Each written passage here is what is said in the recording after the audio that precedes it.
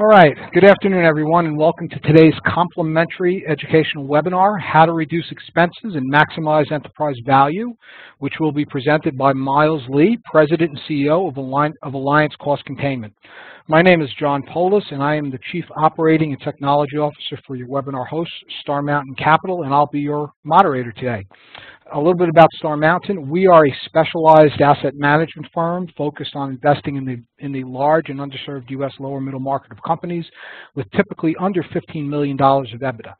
Star Mountain's differentiated business model includes a custom-built media and technology platform, bringing proven large market resources to smaller businesses as a value-added lender and investment partner. Before I hand over the reins to Miles, I did want to let you know that your audio is muted and will be for the entirety of our presentation today. Also, we have allocated time at the end of the presentation for Q&A. If you do have a question, you can type it into the Q&A chat box of your WebEx client. We will try to get to as many questions as possible before our time is up. Now, about our presenter. Miles Lee is the CEO and President of Alliance Cost Containment, a firm that provides cost reduction services that allows all types of companies to maximize operating revenue. Miles has led the company's impressive growth since acquiring the business in 2007. He has over 20 years of executive strategic sourcing and group purchasing experience with a focus on cost reduction for lower middle market businesses. Under Miles' leadership, Alliance Cost has received numerous awards, including Best Places to Work 2017, Business of the Year finalist from Business First 2017, Inc. 5,000 Fastest Growing Private Companies 2016, 2017, 2018, and Business First Fast 50 Award 2017. Miles, we're very happy to have you with us today. John, thank you very much for that introduction. Really appreciate the opportunity to speak with the audience today, and we appreciate our partnership with Star Mountain. A brief background about Alliance Cost Containment, or ACC. We specialize in indirect cost reduction, helping businesses take out their indirect costs, and we'll talk a little bit about that and the definition and meaning of that. We are a firm, a privately held firm, specialized, like I said, in indirect cost reduction. We have three channels. We target single enterprise clients, generally speaking, with revenues of $15 million and higher. We work directly with a number of private equity firms and financial sponsors and help their portfolio build value.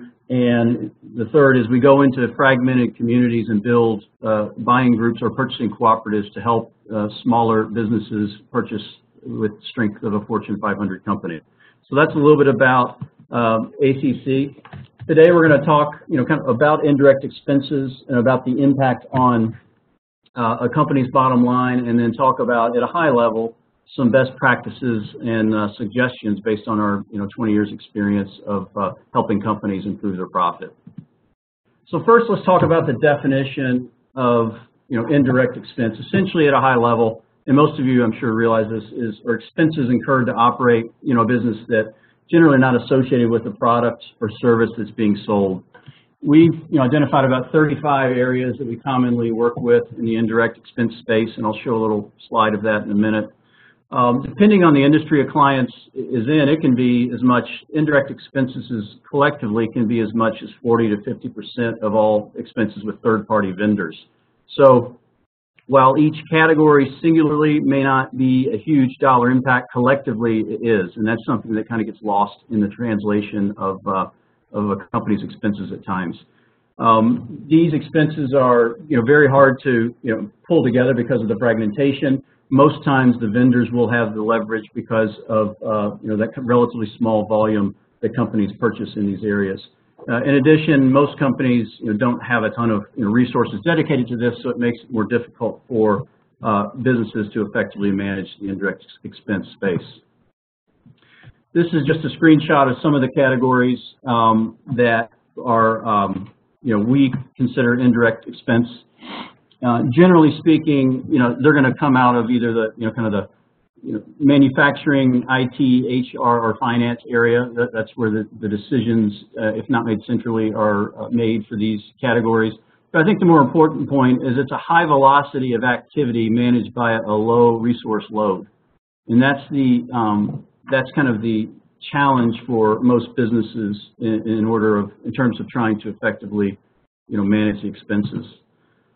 The common misconceptions, essentially it boils down to, we don't think, from a company's perspective sometimes, they may not think there's much savings potential because of sometimes the perceived small dollar value.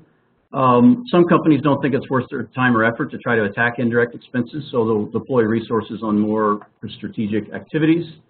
Or some companies will think that their expenses are already optimized, and we believe that optimization is an unachievable end, because optimization is always improving, and there's always going to be an improvement upon your current situation, no matter how good you're doing it today. These are some brief examples, and I'm going to dive into a little more,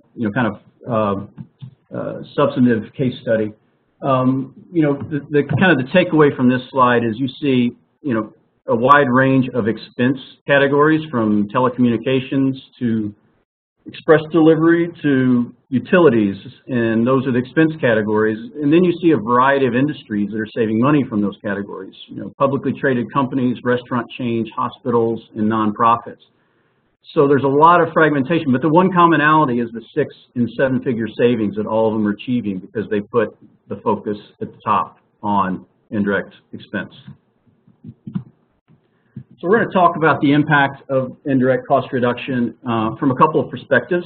This is an example of a manufacturing company. Obviously we're not going to give names, but about $100 million in revenue, 15 million in EBITDA, so the margins are about 15%. Identified about 12 million in annual indirect spend, and that's pretty much all inclusive of all indirect spend. And after a thorough effort with the help of our firm, they achieved about $1.5 million in savings annually, and it took about 6 to 9 months to get to this point. So I'm going to walk through two perspectives of the exact same case study. The first perspective is of the CEO, or from the CEO and CFO of the client. Again, the same results. From the client's perspective, it's a 12.5% improvement in EBITDA.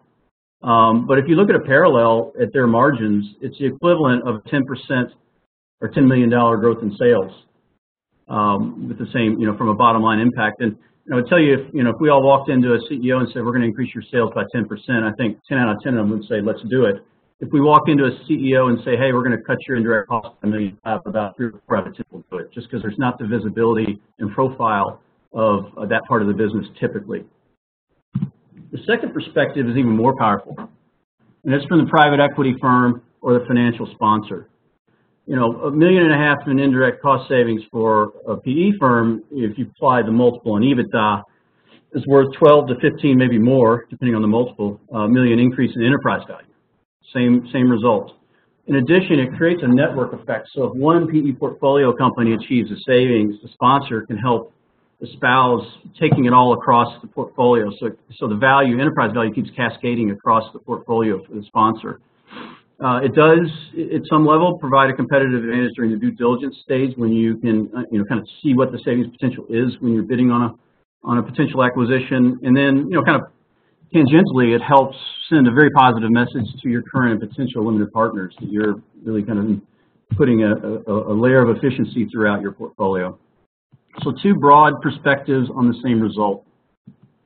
We're going to talk a little bit briefly about some best practices and suggestions. I mean, realistically, we could talk all day about all the tips into how to effectively do this, but at a very kind of high level, general level, many of these suggestions and tips are you're probably already aware of. We're going to kind of include some real life case studies briefly. So you might see 4 or 5 case studies following this, and then we'll drive toward close with a Q&A. But the very first suggestion is, for us, from our standpoint, is indirect cost reduction needs to be a C-suite priority. And one way to see if it is the first question we ask CEOs and CFOs when we meet them: what are your indirect expenses? Now, I will tell you, most of them don't know that answer. And that's not that they're mismanaging their business. It's hard to get your arms around what the expenses are in these areas. So generally speaking, if we get kind of not sure what our indirect expenses are type answer, we realize, or we believe, that's probably the first step to indicate there's an opportunity. But as the first, kind of top suggestion, it needs to be a C-suite priority. And really, from a C-level, perspective, there's three things you can do. You can make cost reduction an ongoing process. You can make it a periodic exercise, or you can do nothing. Kind of a parallel to fitness. If you want to stay fit, you work out every other day of the week, all year long. If you want to just kind of see how healthy you are, you go to the doctor once a year. We believe that companies should continually work on getting better and better with lower costs and improved efficiencies, and that has to involve behavior change and comes from the top. The second suggestion is monitor your dollars, and when we say that, I mean, most companies monitor their dollars, but monitor down to the line item level, where every penny is going out the door in these areas. Kind of one interesting dynamic is companies, most procurement departments are charged with getting the best price and services from vendors on a contract, but they're not responsible for implementing it. So what happens is you get a really powerful supplier agreement with a vendor, but it doesn't get implemented. So therefore, it doesn't impact the bottom line, which means a lot of the effort was for naught. I'm going to walk through a couple of examples around this. One is a client that had about $750,000 in spent on industrial pallets. They were successfully negotiated about $100,000 in annual cost savings and improved services from the vendor. But a year later, they figured out that only about 35% of that was being implemented. The rest of it was still being purchased from the old vendors out in the field because they haven't effectively harnessed the behavior change internally. So looking at it one way, they saved $100,000 on paper, but they lost $65,000 in an opportunity because they didn't effectively track it and implement it. Second is a larger example for a very large publicly traded client of ours. Spends about $15 million on telecommunications. Very successful 3-year contract negotiated with one of the major carriers. It was a big celebration when it was signed. It took about 6 months to negotiate. Saved $2 million a year, which the purchasing executives were rewarded for this. About 18 months into that relationship, they discovered there was still about $55,000 a month in charges for unused lines that were no longer supposedly in operation. So that's $650,000, $700,000 a year that was really literally being thrown out the window. So fortunately, with kind of the detailed analysis that we're suggesting, we were able to kind of help, or they were able to help recover that cost and get true from the on the true savings. But if someone's not watching it, that who knows, that might still be going on. And then kind of the last example around tracking the dollars is an area most people don't realize, or a lot of people don't realize is an opportunity. That's in the area of bank fees. And this was a very large franchisee of a well-known restaurant chain. I had a long-term relationship with a bank with their credit facilities, and discovered after a thorough analysis by an expert that there was about $230,000 of overcharges or ancillary charges that should not have been charged by the bank found on the bank statements, and then over a period of 3 years. And that too is an example of something. Once you get that knowledge, you can typically recover it from the provider. So C-level priority, monitor your dollars. The third is be open to new vendors. We tell people no relationship should be sacrosanct. There are so many in different industries. There are new technologies that vendors are bringing to the table that have lower cost alternatives. There's new disruptive solutions that suppliers bring to the table. And if you're not actively kind of looking for something, an improvement in your current situation, or you're not willing to change the relationship you're in, you're not going to be able to benefit from those type of opportunities. And unfortunately for companies with limited resources in so many categories, the path of least resistance is just to stay with the incumbent vendors. We believe a lot of companies are missing out on opportunities to improve their cost structure as a result of tight relationships. A couple of examples here.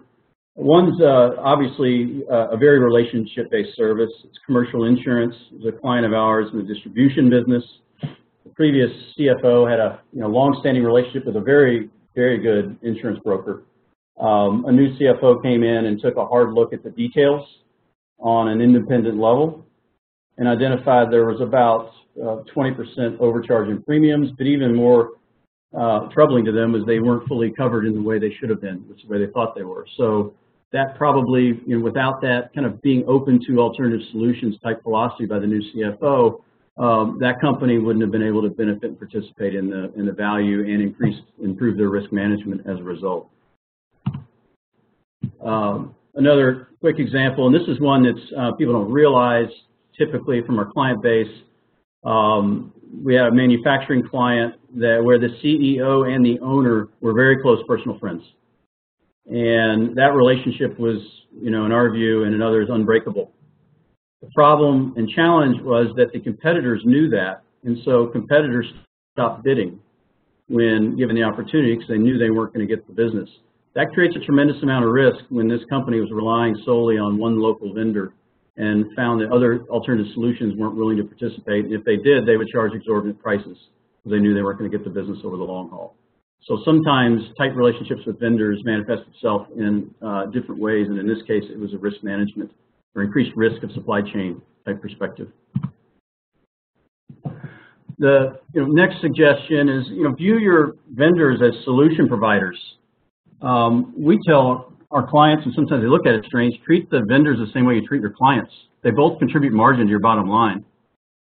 In the typical indirect expense relationship involves a local or regional sales rep and a department buyer. We recommend companies to really, and particularly in the important areas, engage at the senior and C level.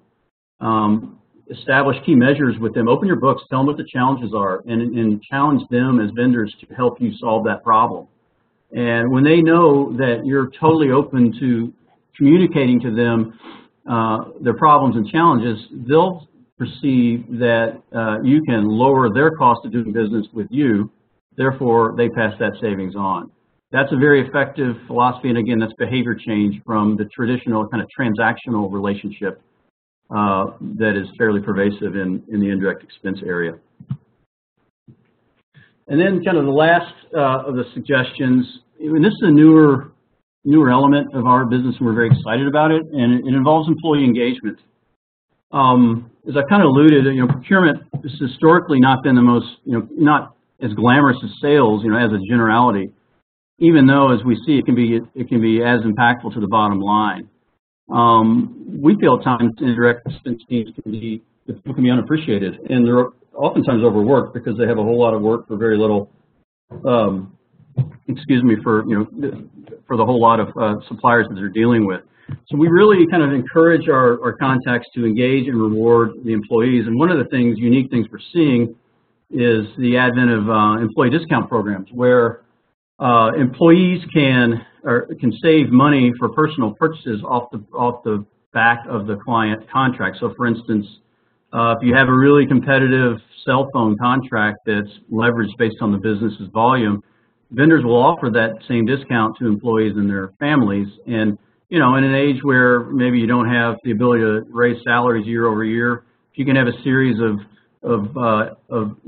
commonly purchased categories that are saving money for clients, they'll realize that goes, or for their employees, they'll realize that goes into their pocket, and it really creates kind of an employee perk and boosts morale. And then the last suggestion is a bit self-serving, but we have the audience. And the theme here on a week of a professional golf event is even the pros have swing coaches. No matter how effective you might be as a business, consider a third-party opinion, whether it's us or somebody else. There are others. We feel like we're at the top, but there are other really good firms that can help you achieve the type of results that we talked about in this presentation. Many of them are performance-based, so if they don't deliver, there's no really cost to the organization. So it's a fairly low-risk proposition, and we would encourage you to consider reaching out to third-party experts if you have any doubt about what the potential savings might be for you, or you're concerned about the level of resources that you have. I think now it's time for the Q&A session. John, I guess you'll read the questions. Yeah. Well, thanks very much. First of all, Miles, we very much appreciate it. What's your process When you're engaged, what's your process going into an organization? Who do you work with? How long does it take? Can you explain that to us? Sure, that's a great question. Initially, the first step in our process is to do a kind of a detailed review of what the annual spending is and kind of compartmentalize it by category. And then we have a proprietary way of assessing where we think the greatest opportunities are, and we use that assessment as a means to have a dialogue with the company to see if it's worth moving forward or not. Once we do move forward with the client, there's kind of the first phase is heavy analytical, and then the last phase is really kind of just measuring the savings to make sure the client knows it's going to the bottom line. But it all starts with the data. We have a tremendous amount of data that we analyze down to the literally the line item level with every client, and we measure that, and we measure the savings off of that, and that verification is why the clients really, that's why we have a high amount of repeat business, because clients want us to continually keep measuring the savings for them because they aren't able to on their own usually.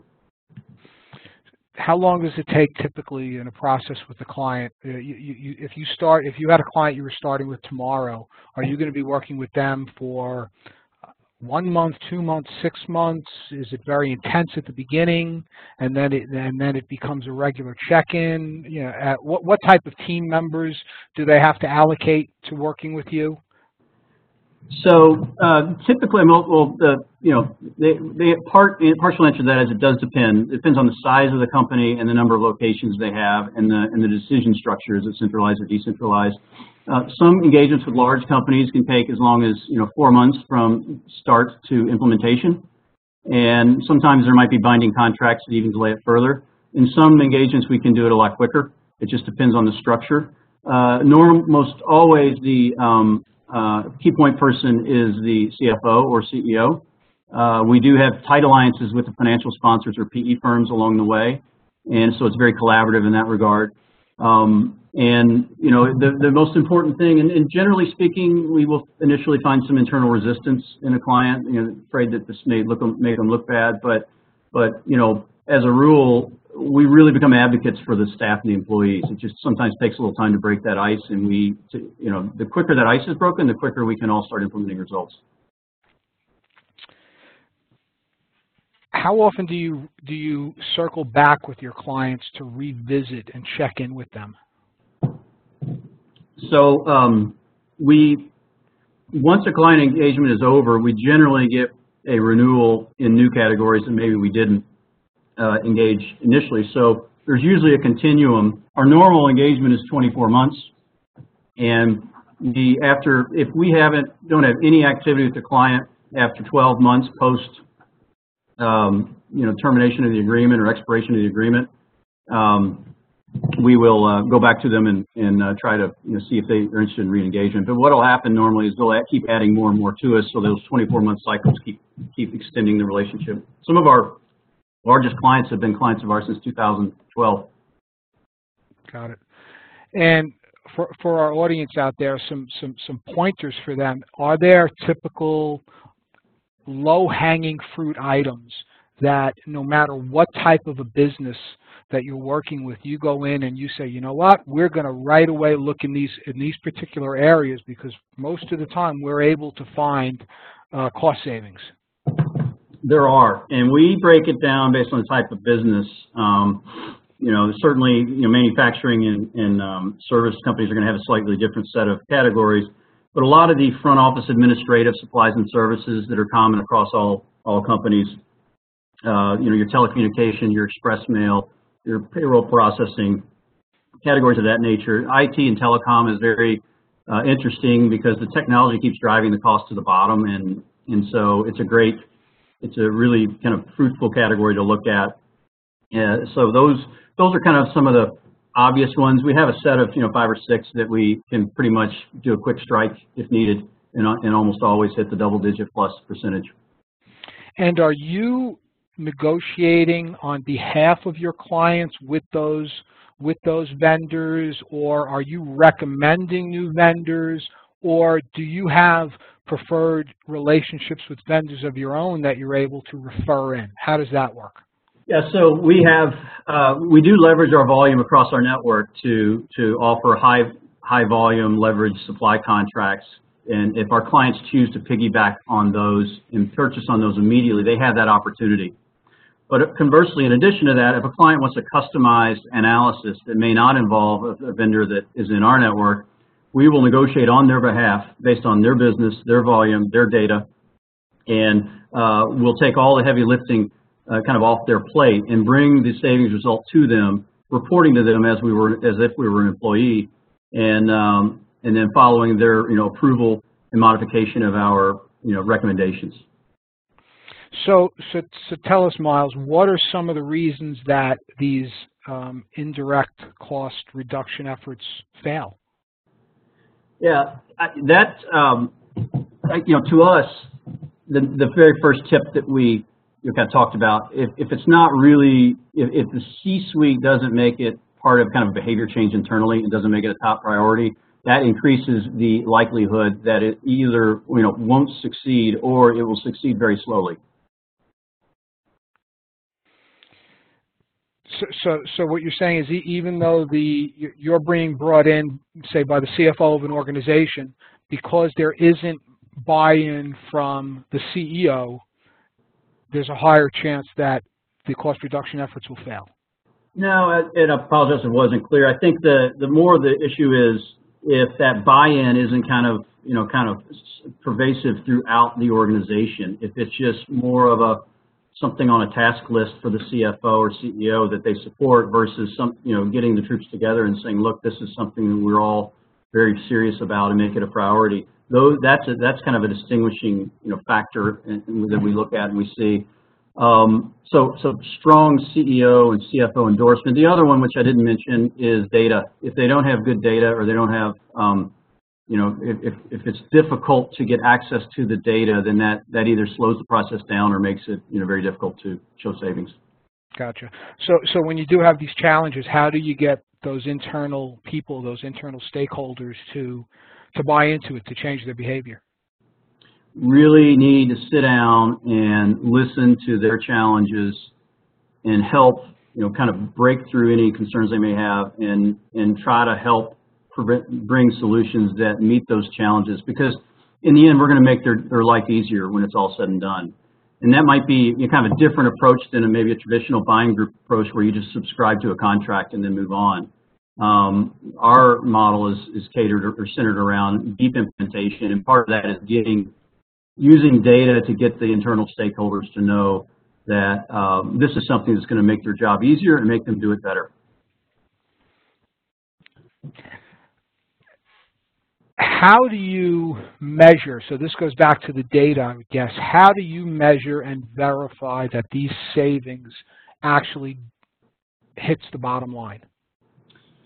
We have and this is probably the kind of the secret sauce of our business. We have a very detailed and unique way and methodology and deliverable of doing that can identify without a doubt whether the savings hits the bottom line or not at the line item level, whether it's a $1 purchase or a $10,000 purchase. And it's something we don't do once or twice a year. We do it every month. And we're constantly watching where those dollars are going on behalf of the client. Because quite frankly, our clients don't have the time to do it on their own. A lot of kind of other solution providers, and again, there are a lot of good ones out there, we feel don't go to the level of detail to make sure the impact hits the bottom line as much as we do. Sure. So tell us, how do you set yourselves apart from these other solution providers, from other competitors? I think the biggest metric that we track is the amount of savings that's negotiated. There's a much higher percent of it is actually going to flow through to the bottom line. And part of it is I think other solutions don't measure it the way we do. And again, that's nothing negative. There are multiple solutions out there, but if we set that one example earlier where there's $100,000 savings in pallets, but only 35,000 of it went through to the bottom line, that's unacceptable in our world. We would have picked that up very early and gotten that up to at least 95% of the total savings number, hitting the bottom line. How do you work with clients that have contracts with vendors that are, they still have a couple of years to go and they're bad contracts? How do you renegotiate them? How do you get them to be renegotiated? Great question. See that a lot. Depending on where the vendor and client are in that contract, you do have a range of options. If it's near the sunset of the contract, that vendor isn't going to want to lose the business, even if it's 9 months out for expiration. Nor are they very going to want to kind of look bad. So more often than not, they're going to be willing to come back to the table preemptively. If it's in the first 6 to 9 months, or the first third of a contract, quite honestly, a lot of times they're kind of locked in. And we try to help them, and we try to help them measure the savings and try to help them improve the existing relationship to the extent we can. But if it's a newly signed contract, unfortunately, and it's not a good one, you might be stuck with it for a little while. Right. Anything else for our audience today that you can provide them with some tips, some suggestions to help them reduce these costs, to manage these costs? Yeah. I would say if you're a business owner out there or a CEO, CFO, ask yourself the question, what are our expenses? And then, have either somebody internally or somebody externally come in and help verify your assumptions. Are you really maximizing the value for your company or not? And that can be a fairly, in our world, you can measure results. It's not like some other implementations where it's very hard to measure. There is a clear scoreboard, how much you're saving, and that's something we can pick up, and others can pick up for you. So I would highly encourage executives to take inventory and see what the savings, what they think the spend is. If you're a private equity sponsor, obviously there's a whole order of magnitude level of potential benefit, and I know the same thing applies. How much of the savings that your portfolio companies are achieving actually is flowing through to the bottom line? Because if you can prove that it's hitting the bottom line, that obviously can be used in multiple ways beyond just a P&L perspective. And does Alliance Cost practice what they preach and they sell? Do you implement internally the same practices that you coach and you work with your clients on? Absolutely, but you know what? We can always save more. As I said earlier, optimization is not an absolute end. It's a constant striving for something better. There's always something more optimal, and we're always looking for it. And we're not perfect. No one is. Do you ever go back to clients? You'll discover, I don't know, something from that you learned while working at one client, and it'll trigger you to go back to a client that you worked with a year ago and say, you know what, we've recently learned this and discovered this. You may want to take a look at this area as well. We certainly do, and particularly, we have a wide range of existing live clients right now. So if we see a best practice from one client, we'll go back and instruct our leaders, executive leaders, to discuss it with the executives of the other teams. And specifically that bank fee example is one that is being reviewed in multiple levels right now. And that was kind of a learning that was fairly recent. For new clients, if they're kind of considering whether to work with us or not, we'll pose a question around the new solution and see if there's a match or not. Well, Miles, thank you very much. I think this was for me. I know it was very helpful. For those of you who are listening in, if you have any further questions for Miles, we are going to send out these slides to everybody tomorrow. We'll have a replay of this webinar, a link to that, which will also be sent to you. Miles's and ACC's contact information will be there. You can also feel free to reach out to us here at Star Mountain as well. You could also email us at webinars@StarMountainCapital. Miles, We very much appreciate it. Thanks very much for getting this done in a manageable amount of time. You know, we felt in the past that when we've had longer webinars that people have time constraints. So getting this done in 40 minutes-ish was, and I know you had a lot of content and it's hard, but it's very much appreciated. Well, thank you, John. We appreciate your partnership, and I look forward to seeing you soon. Yeah, and for those of you that are still logged in, thanks again. And we're going to have another webinar in 2 weeks on June 27th, where Dr. Lev is back, Dr. Lev Bordovsky, and he's going to give his quarterly update regarding global macro currents and the lower middle market. Thanks very much, everybody. Again, we're going to email you tomorrow with the webinar replay and the slides, and enjoy the rest of your day. Thanks very much. Thank you.